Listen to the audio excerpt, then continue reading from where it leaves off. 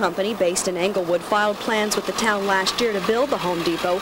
Last fall, the town rezoned the area to allow retail, including the Home Depot store.